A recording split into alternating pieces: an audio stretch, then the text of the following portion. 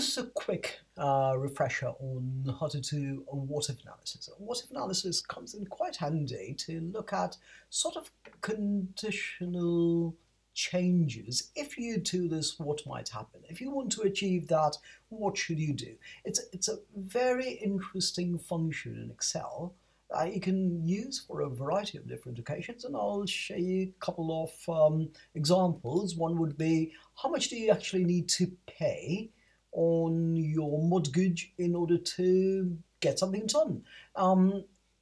What kind of stock returns would you expect? And what could you change in order to take care of that? And how much break even, or what would be the break even that you would need, and how would you know how to price things, or how many customers you need to get, and so on and so forth. So let's get to it. So in the very first example, suppose somebody has borrowed $200,000. So let's change the numbers too, right? So let's say you borrowed $300,000 to buy a house. And right now, with the mortgage rate as they are, suppose you have to pay 4% on your borrowing, and you're going to pay it off in, let's say, a 15-year time period. 15 times 12, basically 180 months. So over 180 months. And you want to know, how much is the payment going to be? So you could say payment is equal to, there's a function called PMT, and then it says, what's the rate? Now, given that you're paying per month, you would say, my rate is my annual rate divided by 12. They're saying and the next question they're asking is, how many months do you want to pay it over? And you say, all right, I want to pay it over 180 months. And then the third thing is, how much money have you borrowed, which is your present value? What's the price that you paid right now? You said we paid $300,000, and that's it. And then close the brackets, and you enter it, and you say, all right, actually I did make a tiny bit of a mistake. You'll say, if I look at that, it says not by 2 but by 12, right? Not by 2 months. It basically thinks it's biannual, but 12 months, and then enter. So they're saying, if you were to borrow $300,000 from the bank at an interest rate of 4% per year, and you take 180 months, 15 years to pay it off, you should budget in about $2,219.06 every month to pay it off. Now, of course, you can change the formatting and say, all right, this should be in dollars, so we'll just convert that into dollars. So let's say currency, that's in dollars, and as is this. So interest rate is in percentage, so you can right click, format cells, and you say that's in percentages, and then your months, well, there you go, 180 months. So now that you've got that, suppose you say that, I don't know, I would like to pay off the house in, suppose, I can, I think I can afford to pay $2,500 a month. How long will it take me to pay it off? So you're paying a premium on what you owe, and the question is, will it reduce the number of months? So let's try it out. So what we'll do is we'll go to data, and under what if analysis, which is right on there, ribbon, go to something called goal seek. So we're trying to do a goal seek. We're trying to seek out a goal. And they're saying, all right, which cell do you want to play around with? And we say that, well, I think we're going to pay a premium, so I want to look at this cell, C5, which is your payment. How much can you pay? I think I can pay $2,500 every month, because you're paying it out. Make sure you put it in as negative 2,500, because it's going out. And they're saying, all right, which cells would you like to change? we want to see how many fewer months it will take us in order to pay it off. So from 180, we'll say we want to change the number of months it will take us to pay it off. If we're paying about, I don't know, 22.19, suppose, so that's about $281 more every month, right? So something like that. And we click on OK. And it tells you that if you were paying $2,500 per month, instead of paying it over 180 months, you can now pay it over 154 months. You can't really pay it over 153.5 months. Well, you could possibly halfway through the month, you'll have it paid off. So simply put, you would say this is, if you were paying $2,500, this is nothing but is equal to 180 minus whatever you have. So 180 was your original plan set, 15 years. Now you could actually save 26.5 months of payments. Now 26.5 months of payment is basically, you can basically sort of raise 2 years, a little bit more than 2 years worth of payments on a house if you were to pay another $281 extra per month. And that's the beauty. So you can play around with these numbers, or on the other hand, you could say that, well, let's say if I were to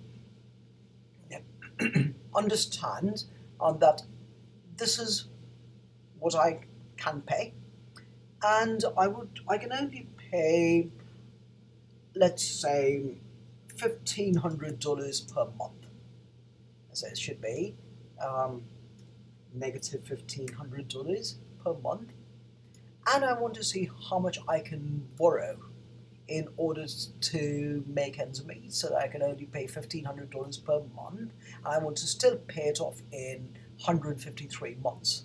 So, and it says, well, if you want to pay it in 153 months, you can only borrow up to $180,000 if you have a $1,500 budget. On the other hand, you could say, all right, let's go back to 180 months. How much can I pay? It says that, well, frankly speaking, let's go back to what if, goal's sake, and we say, what's our goal? That, how much can we pay? We can pay a maximum of $1,500 per month, because it's going out again, it's negative, and how much can we borrow? And let's see what it says. It says that, well, if your budget, if you can only pay $1,500 per month altogether on your house, you shouldn't borrow any more than $202,788.22. That's what it says. So it's a pretty nifty tool to understand how to play around in order to get things sorted. Now, here's another one. Suppose you've got a stock, right? And there's a very famous formula called the CAPM formula, which stands for Capital Asset Pricing Model, which looks at what is the expected return for your stock. And it has a few parameters, or nothing but variables that you need to solve it. Firstly, it needs to know what's the risk-free rate, which oftentimes is the rate of a treasury, right? And then what's the market rate for the stock? What's the beta? And a beta for a stock is simply put, the rate at which the stock increases when the market increases, and the rate at which the stock falls when the market falls. So the sensitivity of the stock to the market. And then you can calculate your total stock return as is equal to, so we'll just follow the formula, which is the risk-free rate plus the beta times your market rate minus your risk-free rate, which is known as the market risk premium. So how much the market rate is above the risk-free rate. And we close bracket, and there you go, you've got your stock return. So assume in this case, we want to say that, well, I want to do a what-if analysis. and we go to goal seek, and we want to set this cell, we want our stock return to be at least 10%. So we want it to be at least 0.1. And we want to know, if we want our stock return to be at least 10%, what kinds of beta should we go for? So what kind of stock should we choose? Because you can screen the stock based on a beta. The question is, what should the beta be if I want a 10% return on the market? And let's click OK. And they're saying that if you do want a 10% return on the market, you need to get a stock or buy a stock that has 2.66% or 2.67% return, or a beta, because now you can use that to screen stocks. Now, of course, the the con for that is that if the market drops, it will also drop by 2.66 times the drop in the market, right? So there's this sensitivity. So you could play around with that. Now, let's provide one more example. Let's go back into this whole borrow thing. Suppose, well, we know that Disney just started its streaming service, Disney Plus, right? Something like that. And suppose Disney borrowed, let's say, $500 million. So $500 million.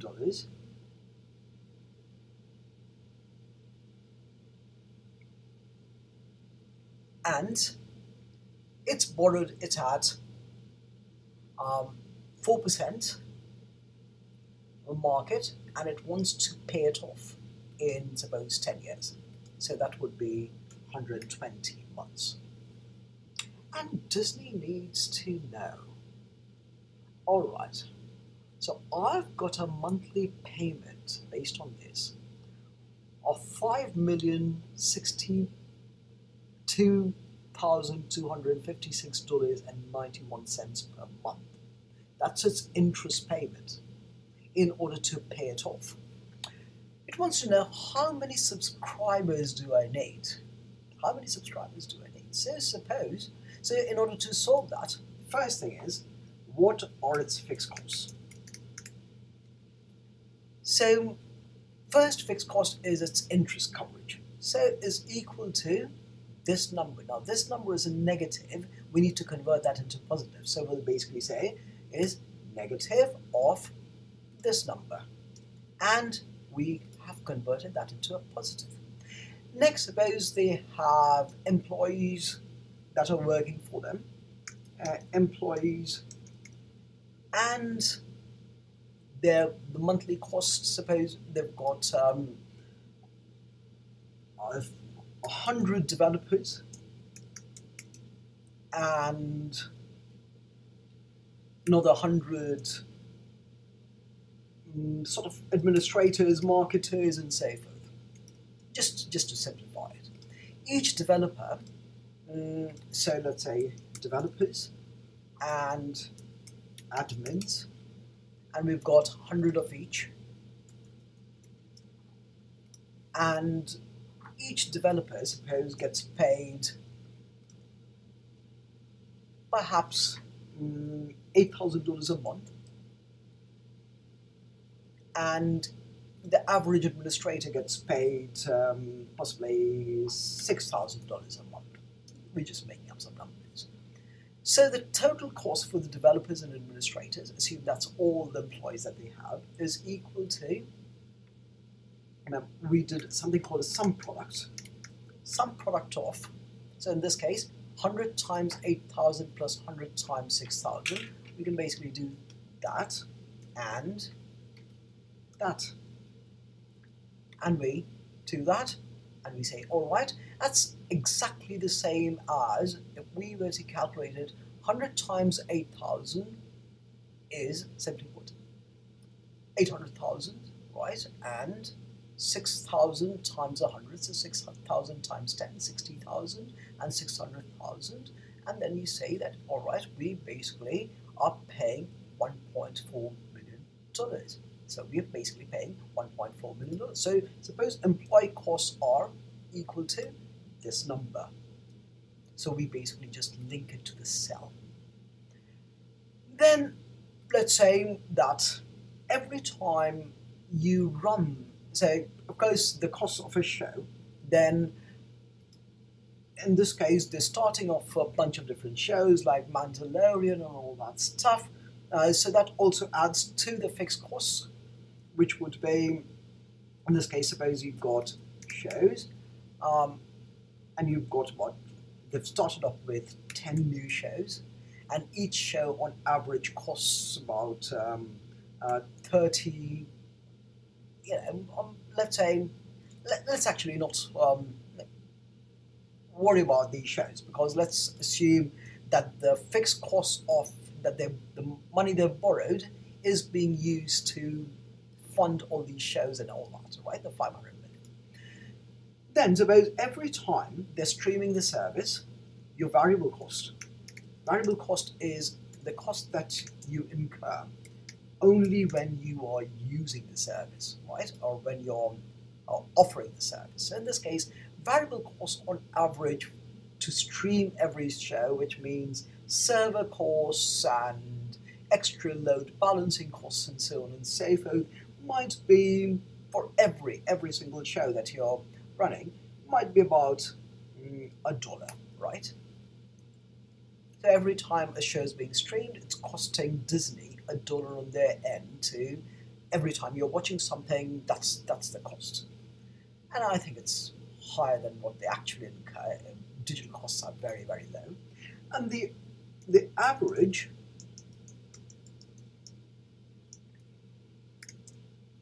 price for a Disney subscriber, or let's say average subscription price,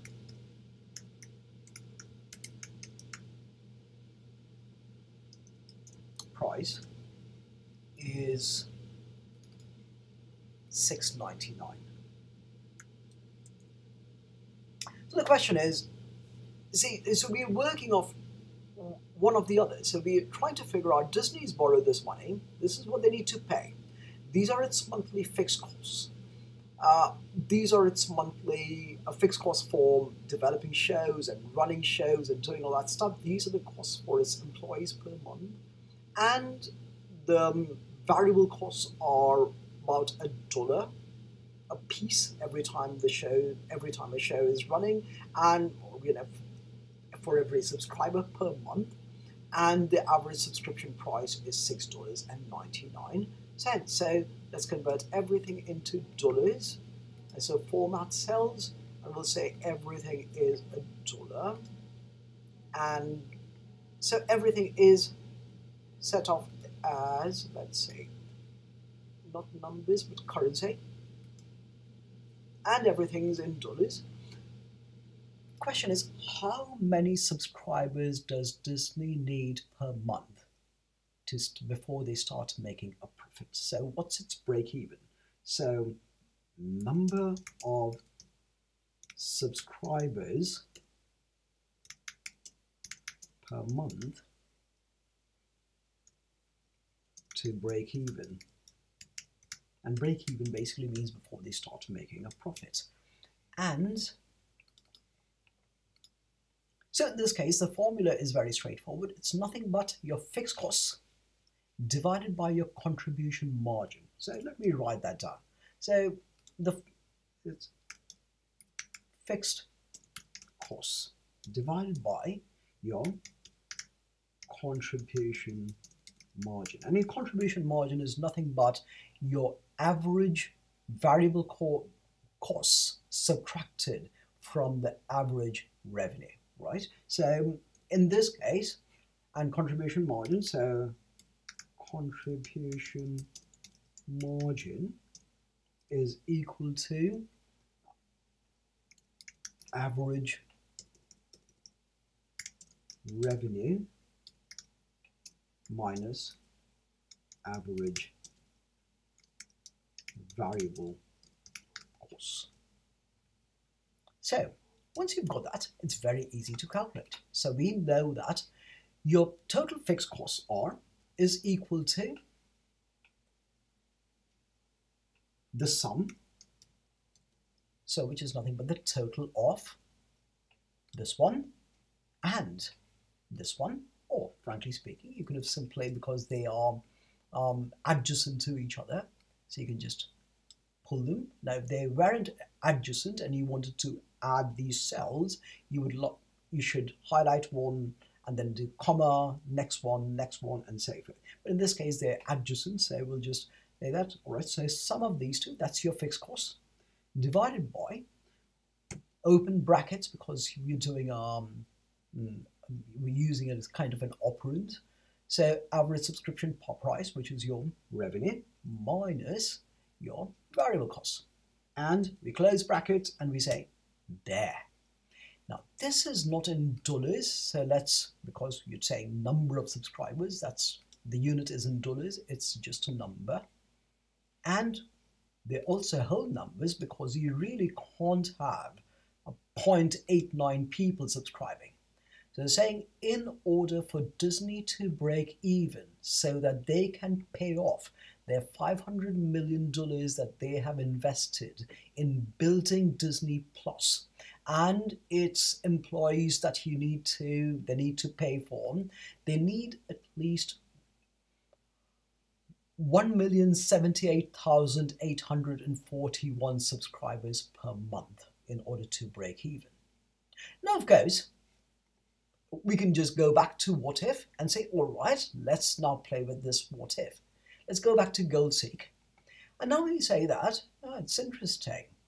However, Disney is realizing that it might not actually get 1,078,841 subscribers. It's likely to get, so we'll highlight that, it's likely to get only 1 million subscribers. So if it were 1 million subscribers, let me make sure that I've got all the zeros right, they want to know how much should the employee costs be. So they want to reduce their employee costs because they've already borrowed money. They really can't do anything with the number of shows, but they can reduce the number of employees or increase the subscription price, something like that.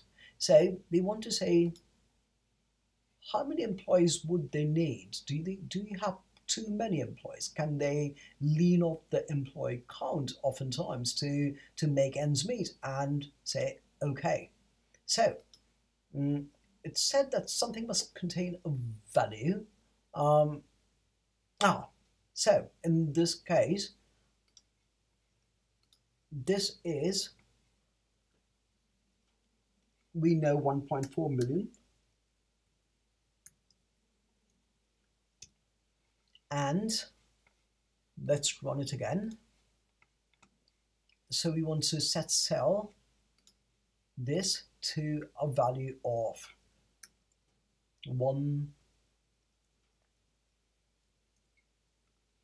million, and we want to see if this changes. And it's saying, okay. So what had happened previously was, because I was referring that to this cell rather than having a direct value in there, it was having a tough time figuring it out. So now it's saying that, all right, you can't really have 0.9 employees, so let's make sure we format the cells to 0 decimal places. What it's saying is, if you only have 1 million subscribers and you still have a $6.99 subscription price, $6.99, you need to trim your employee count from 1 million to 927,743, which basically means it used to be 1 million and minus this one, and this is not in dollars, so I should also, or your employee costs need to go from 1.4 million that you had to 927 million, which basically means what's the difference? This minus that, which basically means Disney needs to trim its employee costs, its employee budget, by about $472,257 every month. Now, of course, I was mistaken when I did this, or when I specified that we wanted this to be in whole numbers. This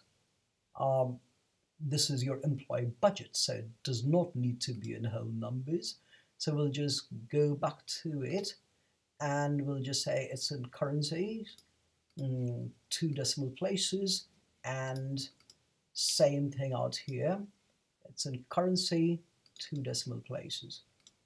And this is what they need to do. They need to trim their employee budget by nearly $500,000 in order to work with 100,000 or 1 million subscribers with a subscription price. Now, on the other hand, if you say that, well, can they change the subscription price if they still have $1.4 million budget? So 1,400. So let's try that. Goal seek. We want to look at, we need these many, we can only get 1 million subscribers. How should we price it? Can we increase the price and make that work? And let's see what happens. Click OK. And they're saying, all right, if you actually want to just have 1 million subscribers and you can't get rid of your employees or can't trim the employee budget, then you need to increase your subscription price from $6.99 to $7.46. This is why I suppose, companies such as Netflix will oftentimes run these break-even analysis, and they'll say, well, a Netflix price increase is coming.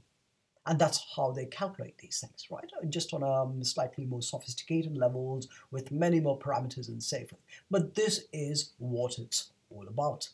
Thank you.